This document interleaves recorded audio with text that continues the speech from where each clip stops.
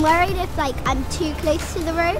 The cars are quite quick. Maybe I'm gonna get hit. I don't really feel that comfortable. Sometimes I just get scared. It's quite nerve-wracking in a way. They're also small, that's why I'm so nervous. Because I don't want to go too close to the road and hurt myself.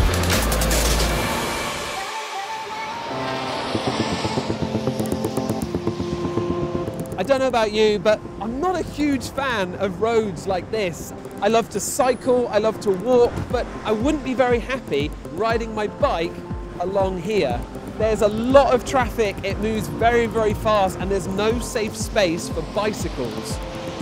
I really think that everyone should be able to make safe and healthy journeys to school, to work, or on a day out. So what can we do to make our roads safer and our journeys healthier?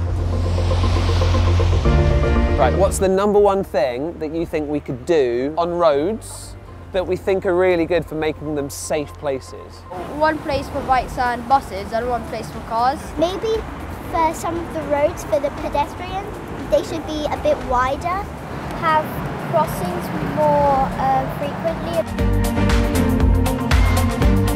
There are lots of ways that the people responsible for roads are trying to improve them. Have a look at these busy roads. What can you see that will help people walk and cycle in a safe and healthy way?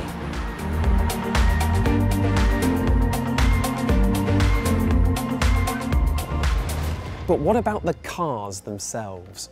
Have you ever thought about how cars could be designed to make our journeys safer? How could new technology improve our safety, not just inside the car, but outside it too? How about a car that drives itself? You go inside, you tell it where you want to go, and a computer takes you there. Connected and autonomous vehicles and driverless cars still sound like something you'd only find in films, but maybe they're closer than you think. We're still a fair way from a world where cars don't need a driver at all, but a lot of the technology that driverless cars use is very real and is available right now to make us safer on our streets. Full driverless cars are not for sale just yet, but you can check some of them out at the Science Museum in London. Now, you may be thinking, hang on, what is Greg on about? How can a car without a human driver be safer than a car with one? Well, as we all know, when cars crash, people can get very badly hurt or even killed. Crashes often occur because people make mistakes. The brilliant thing about driverless cars is that computers can help stop those mistakes leading to a crash. Computers don't get tired, they don't get distracted, and they don't get tempted to break the speed limit. Now, this isn't a very nice fact to hear. Every year around the world, more than 1.3 million people are killed on our roads. And what's even more shocking is that road crashes are the single biggest killer of young people. So road safety is a massive priority for the people who design and build cars.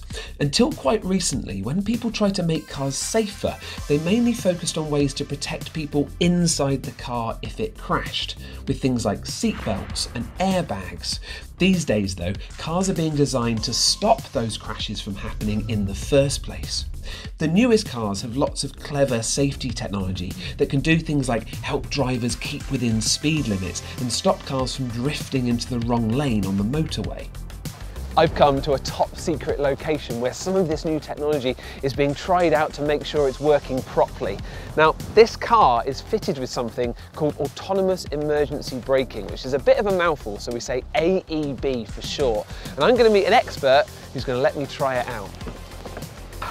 Hey Eileen. Hi Greg. So AEB, tell me all about it. Well Greg, I've got a test set up for you, so why don't I let you have a go? Sure, all right. Belts on, ready to roll. So this car comes with AEB as standard, and it will automatically stop or slow the car down if it thinks that there's going to be a crash. The slower the car's going, the less chance there is for any injury to the person. So I've heard that cars can communicate with each other now. That's right, so they can send each other messages or signals, and they can warn each other if there's been an incident ahead of the road, so they can slow down and make sure that you get where you're going safer. All right then, Greg, so the test is just around this corner. All right, okay, I'll keep my eyes peeled. Or the car will keep its sensors peeled. 20 miles an hour.